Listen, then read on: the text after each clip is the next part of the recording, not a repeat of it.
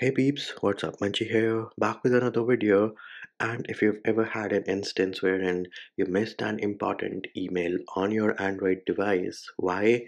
Because the Gmail app did not send you a notification on time and the notification was delayed. Well, that is what we are going to try and fix in this video. So first things first, let us start off with the basics. Make sure that you have disabled your do not disturb and any battery savers which you might have enabled, make sure those are also turned off. Next thing, make sure that you have enabled notifications for the Gmail application. So in my case, this here is a Pixel 6a and this is Pixel Launcher. And if I press and hold on the Gmail icon over here, I can tap on this eye on the top right, and that will take me to application info. On your launcher, if you press and hold, you might see something like app info.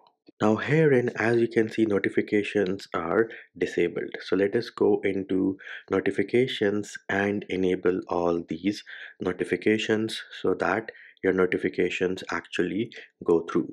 Next up, with Android 13, you also need to make sure that it has notification access. So if I go into the permissions section, here it is, you can see in the allowed section we have notifications, because when you open an application for the first time in Android 13, it is going to ask you explicitly that do you want this application to send you notifications. If you say deny, then it will show up in the not allowed section. So let us say you have notifications in the not allowed section, you go into that specific option and then say allow only while using this application, or say for photos and videos you can say allow. So similarly for notifications, you say allow and then it should move over to the allowed section.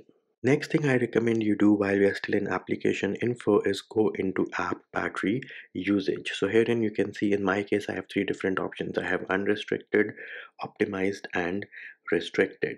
Me personally, I recommend that you keep this as unrestricted, because we do not want Google to snooze this application in the background, thereby resulting in delayed notifications.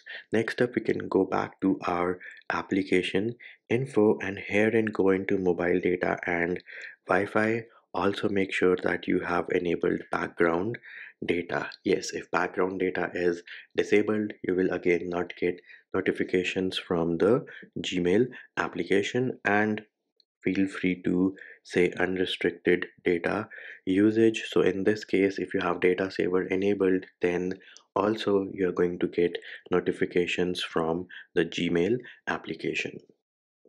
Next thing, let us open the Gmail application and then tap on the three bar menu on the top left, and now scroll down and go into the settings option. Herein we will go into your email address, and this is where we need to make some more changes and customizations. For starters, go into notifications and make sure you have all selected over here.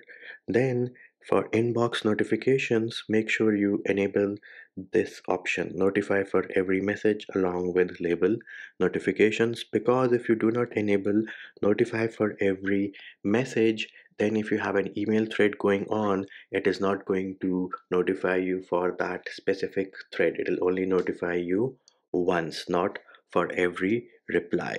Then we need to go into manage labels.